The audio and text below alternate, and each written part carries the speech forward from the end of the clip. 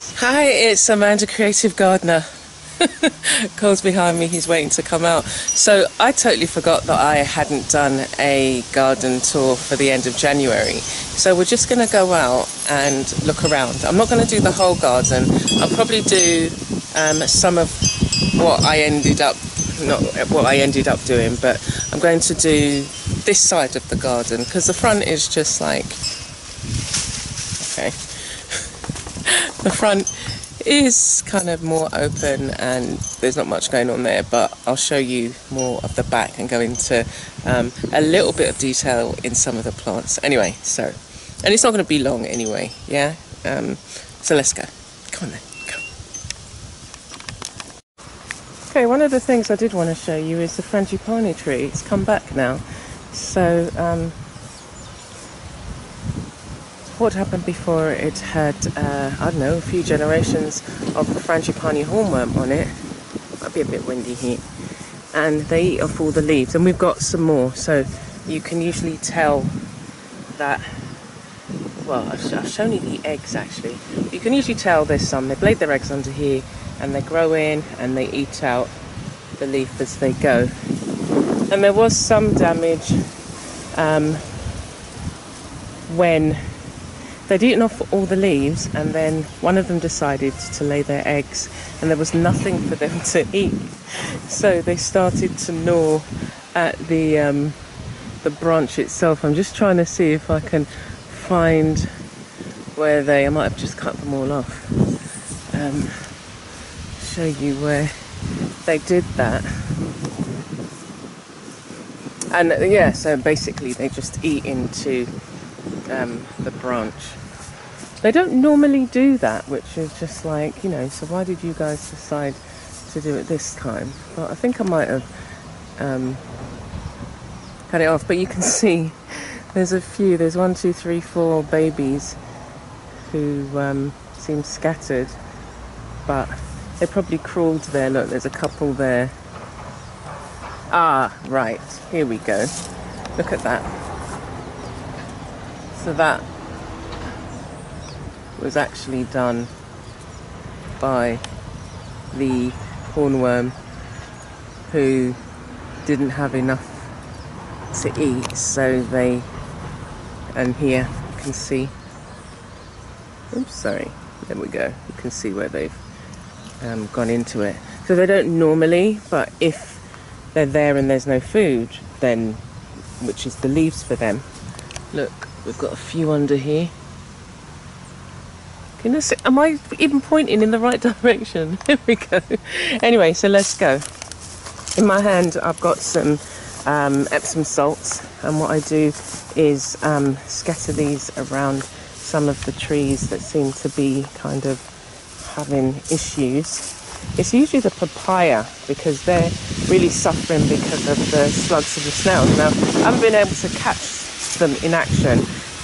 But look what happens to the papaya. This is one of my dwarf ones that they've kind of attacked. And so I've got my iron phosphate slug pellets, but what I also do every now and again is just, I'll scatter it around here. It might give this one a bit of a kick. And you can see towards the top, it's kind of trying to grow back leaves, but at night the slugs come out, and they've done all this. They've eaten it all the leaves, and I had to rescue 4 of the small papayas. They're not going to ripen, I don't think, but they started eating into the papaya itself on the outside of the skin. So here are some more. We've got a male one just there behind, and the one in front is the female. We've just had the grass cut. It always feels like a fresh beginning. It's starting to grow quite high. I'm going to give, this is my tamarind. I'm just going to give that, so I'll just scatter it around the edge. But yeah, so this is where most of the action takes place. And everything, since last month, everything is still, you know, coming on nicely. See that? unfolded that. That's how he gets next door, it seems. So I had to kind of try and block it off. I will try. Here we've got another dwarf papaya, which I've probably shown you. If you look at my papaya video I came out with, shown you, but they've actually got bigger. And I love the way they look. It's like a kind of a smooth look compared to these ones. Let me show you these ones. Oh, they're ripening up now. See? Can you see? I was telling my son to come and take that one down for me, because that one looks like there's 3 that's going to be ripened. You might not be able to see it. So this one, anyway, it's this one closest to us. It's going to be ripened. Once that's soft, the one on this side is ripening, and this one here. So what I will do is just put them in a brown paper bag. So as we go around here, we've had a bit of rain, so some of the, especially the papayas, they were looking a bit sad, but we had quite a bit of rain, about half an hour's worth yesterday, and some is better than none, because at least then, you know, they get a bit of water. Now that there is my banana petal flower, look. So we're gonna have, it's gonna have 1, 2, 3, 4 bunches on it. I think I might need to water it, like when they're in this stage, just give them more water. And it's competing against this one here, this small one here. I can't move it, I just have to wait until the fruits have formed. Generally, the garden is good. Yeah, it really is. I just like, look at that down there, apart from the bucket down there. But I love the way that some of the rows and, yeah, some of the rows look. Here we have my pomegranate patch, and I've got some deep red pomegranates growing. My aloes, I separated them out because they looked like that one there. It's got lots of babies around it. And they just look a little bit forlorn, a little bit. But I didn't have time to do that one, so I've left it for now. But yeah, all of these had little babies. And this one, I don't think I did this one. Nope, didn't. Yeah, so I think the guys missed a few bits. I've still got the black paper, it's not black paper, it is, comes in a roll. I think it's like 6 feet across, and it comes in a long roll. And at the beginning I had put down these sheets because I wasn't able to grow food in each section. I focused on that section over there. Maybe we'll look at that and see how it goes, how it's going. And then over time, this area wasn't suitable for, you know, growing anything. It was more like a walkway. Can you hear that sound? It's this. It's also known as the shack tree. Hundreds of seeds in those pods there, and I've been searching to see what else they're useful for, but it doesn't appear that, you know, obviously you can't use them as a food. There is one seed that we normally use as what is it, like for jewelry, but I found out that you can cook the seeds. Anyway, so yeah, so I left it here, and you know, things have grown up around it, and I just have like my moringa trees. I've got cassava over there. It's just literally in the paths, but I've just left it because, as I say, I'm not really necessarily growing anything in it. I did move. Was it this one? No, I put it in a bag. Oh yeah, this one. I need to get rid of that one. Because when I picked it up, there was like 50 slugs under there. And what they've been doing is coming up this neem tree and eating the leaves. So, but I managed to get rid of them. And they just went back into the soil to provide nourishment for the plants around. Yeah, so this was the first section that I had done. Which way should we go? Let's just go around this way. And I've just been kind of tidying up and making room for some of the other plants. I thought Carl was behind me. Mango here. Got 3 mangoes in this vicinity. Got this one here, which is growing. I put it there just by chance and thought, you know, let me just see. And there's one here. Got quite a few fruit trees. There's a neem tree here growing. And I usually cut back all of this hedge so that it can get bushier at the bottom as it's growing. What have we got here? Some papaya. Some moringa. Yeah, I just love the garden. And I'm trying to get a particular feel. So this is another male papaya. And you recognise the males because they have a profusion of flowers. And, you know, especially on these stems like that. And I've got some other papayas here that I'm not yet sure whether they're male or female. I just plant them. When we get the fruit, I just put them in the ground. This is a carambola, 5-fingered fruit tree. It's coming on well. I had 2 of them, but one died off, and I'm not sure why the leaves are going yellow. I'll have to look that up. And this is my Suriname cherry. I'm just putting some of the Epsom salts around here. Oh, the other thing that really does well when I add some Epsom salts is my rosemary bush. It's getting a bit crowded out by the scaevola. But I come out every morning to just check on the plants, and that's the time where I go around, have a look, and that's where you can catch like things like this. Like this is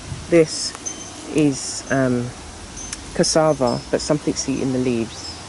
And I found some squash bugs around, so spider's web there.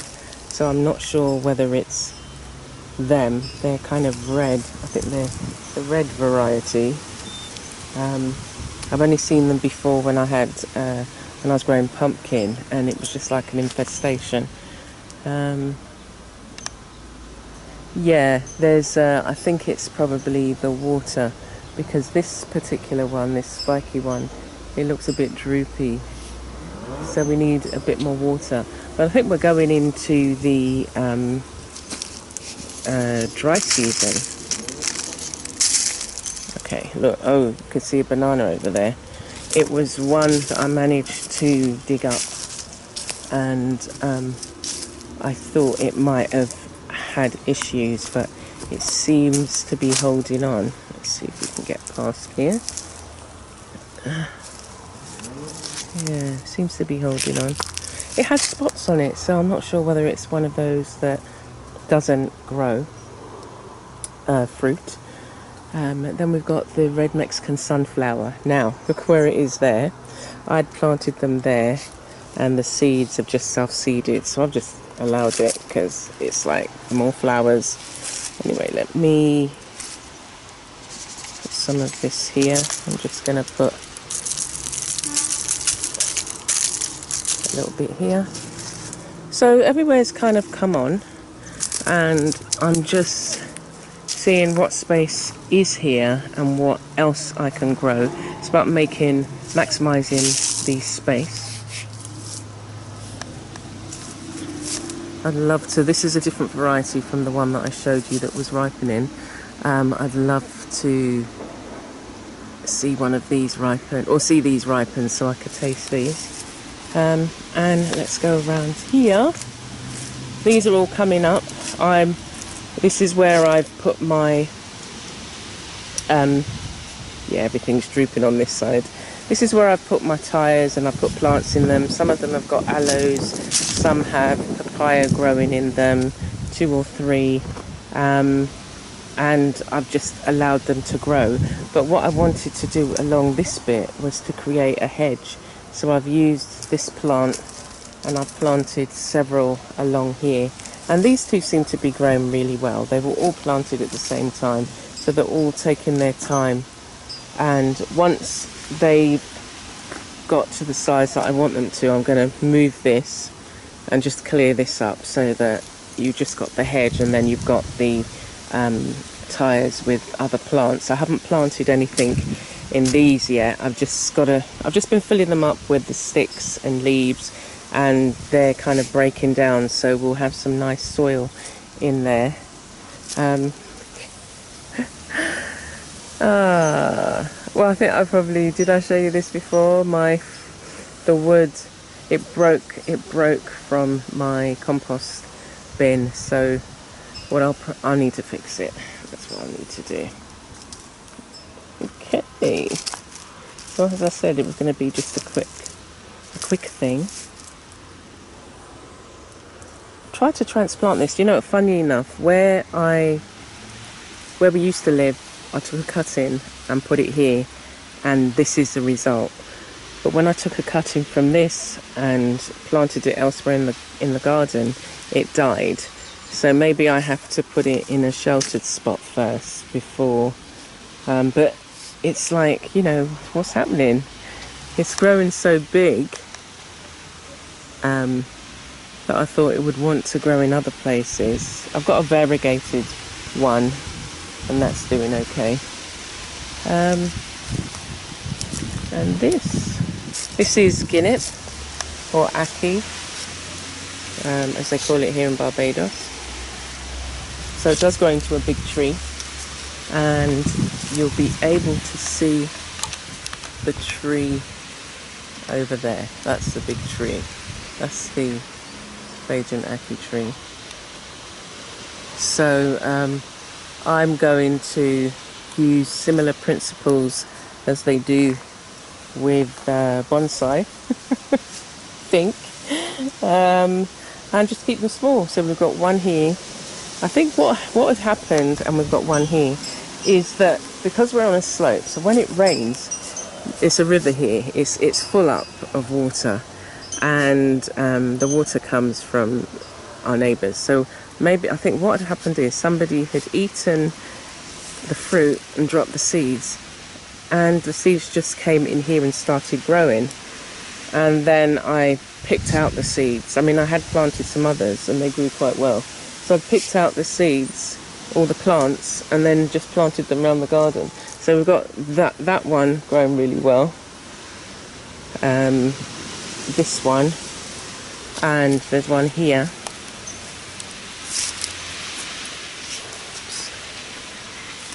I'm trying to be careful of the spiders. Got this one. So what I'm just going to have to do is just keep it at a manageable height and just allow it to bush out, and just keep clipping it, and we'll see how that goes. Oh, look at my sugar cane. Oh, in for a treat here. Oh, where is it now? There it is. Oh, it's gone. I tried to film some fireflies at night, but it was so dark. This is doing well. I've had to just cut off some of the ends here because you can't then walk down the path. But yeah, so we're getting back to, well, not we're getting back. Everything is kind of new because it's never been at this particular point. Come here. Come here. Come here. Oh. Come here. Yeah, it's never been at this point where everything is lush and growing, and you know, everything's at this particular point in their growth, and I think I'm more in tune with what's in the garden, what's growing and everything. And let's go and sit down. Let's go and sit down and have a little chat. It's my chair. It's a three-legged chair with a branch at the end, but it's my chair. And I survey the land as I sit here. Okay, let's have a little chat. Hi there.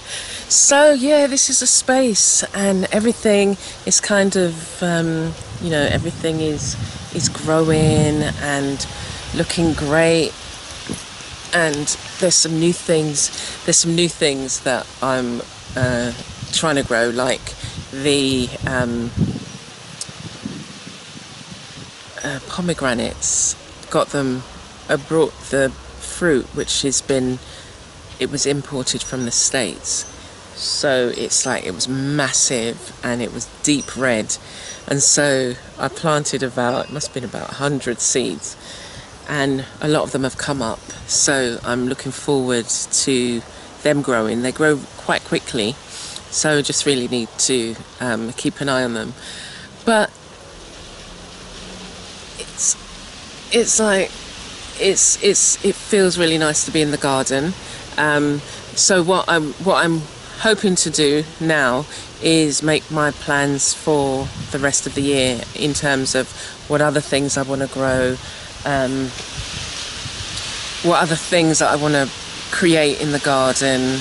I want to do more eco-dyeing, using plants, looking at the medicinal properties of the plants that are here, and using fibre. So just there, that this particular one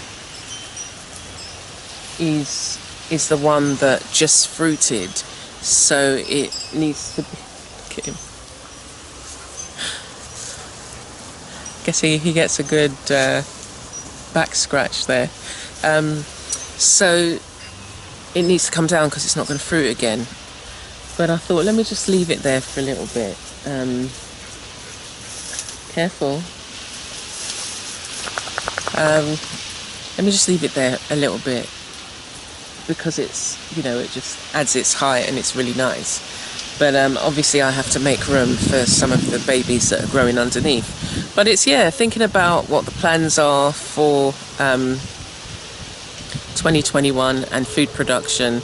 And I've got dreams of, you know, dreams and visions of what, and goals of what I want to do in the garden, and some of those are on my Patreon, so you can go there and you can see a lot of the posts anyway, and if you want to sign up, you can sign up for one of the tiers. But what essentially I want to do is grow enough food to create food boxes and be able to, you know, share what I'm growing. I think it's important, especially in these times, for us to build our immune system, and what better way of doing that with fresh fruit and vegetables that you can consume on a regular basis. And I think that's one of the reasons why, it is one of the reasons why we know if you've got a low immune system, then you're susceptible to getting illnesses. So if we did that, a lot more people's immune system would be strengthened, and they could fight off a lot of the diseases, especially the you-know-what disease that's going around globally, virus. So that, yeah, you know, you can get back to a different kind of normal, because there is no, and I think I've said it before, there is no getting back to normal. The normal we thought has changed because we've now been used to a certain way of living. So we constantly need to learn to adapt and change, but we need to be healthy to do that. So that's the garden for, you know, the tour. I wanted to get that in before we're right into February, because we'll get another one at the end of February, and by then you'll be able to see the pomegranates and some of the other things growing in the garden. Anyway, so you take care, and I will see you soon.